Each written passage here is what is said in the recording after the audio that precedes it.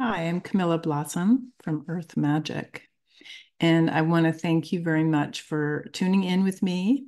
Today, we're going to be talking about planting trees of life and listening to what the trees say about that. And so, I want to also thank all of you for joining me, for subscribing, sharing, liking, commenting. I really appreciate all your beautiful comments and contributions and connections. We're really making community here. So the trees came in and gave me this message, which I'm going to share with you.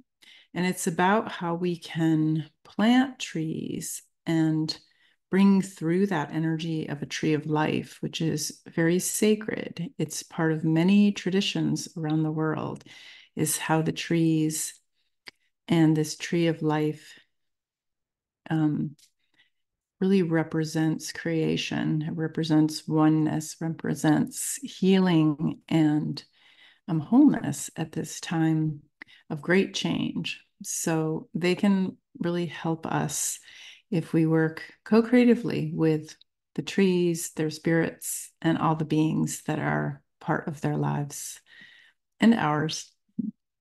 So the trees tell us that we are conduits of energy between heaven and earth. We broadcast our energy up and out through our branches and deep into the earth through our roots.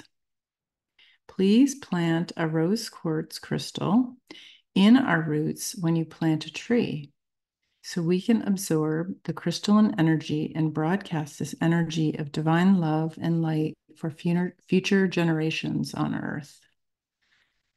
We absorb the emanations of love from our sister goddess, the rose quartz crystal, and we receive the crystalline charged rainwater through our branches, leaves, flowers, and fruit. We receive crystalline charged groundwater up through our roots to nourish our being with light. All love and light circulate within our trunk. We broadcast our energy far and wide through our branches, high in the sky and out in the cosmos. We send our energies deep into the Mother Earth for her nourishment and to all that is seeding or resting or moving within her.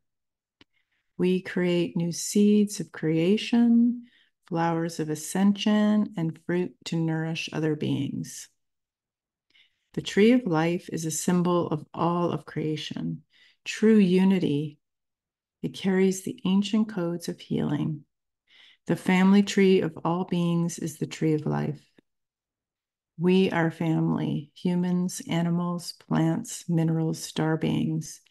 When we plant trees with our heart in unity, we create opportunity to expand the emanation of unity for all, as we are all one. So plant a rose quartz crystal in our roots and make your offerings, your prayers, your songs, and your dances, that we become a tree of life and a living symbol of unity of all of creation, and that we can become forests of life for the new earth. So beautiful. And I first heard about this practice, and in this case, the trees talked about the rose quartz, but you're welcome to use other crystals like clear quartz or any other that the tree is asking for or that you're feeling would be good for that tree. But I first heard this practice from the Native Americans of the US, and they would do this. They would plant crystals when they planted trees in order to gather that crystalline energy more readily into the tree from the earth, from her crystalline grid, and then into the tree and into its crystalline nature, and then allow that to be, like they say in this message, to broadcast the crystalline energy all around. And so it can be all around, the yard, your home, where you live, and also into the whole area where you are on Earth.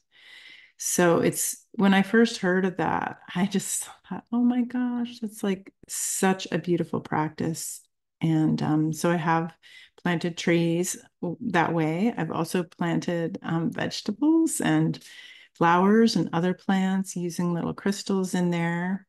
And that really activates them as well. So I know the plants love to work with crystals and grow better. So that's like a master plant food for the energy, nourishment, and delight of the plants. And then the plants get to fully represent and be their crystalline, magic, optimal nature too. So I encourage you to consider that if you're doing any kind of planting, placing the crystals in there, and do that with prayer and love and honoring. And you'll have very healthy trees in no time at all. And also, what a beautiful legacy to leave for our children, to have these plants and trees that carry this amazing intention from their grandmothers and grandfathers and mothers and fathers. So thank you. The trees are really happy to share and want this to be spread. So please do share this with others. And if you'd like to go into more wisdom teachings, earth-based teachings, how you would do these practices for the land, for the plants, for the waters, check out my website at camillablossom.com and my Patreon community under Camilla Blossom. Thank you so much. Have a beautiful day.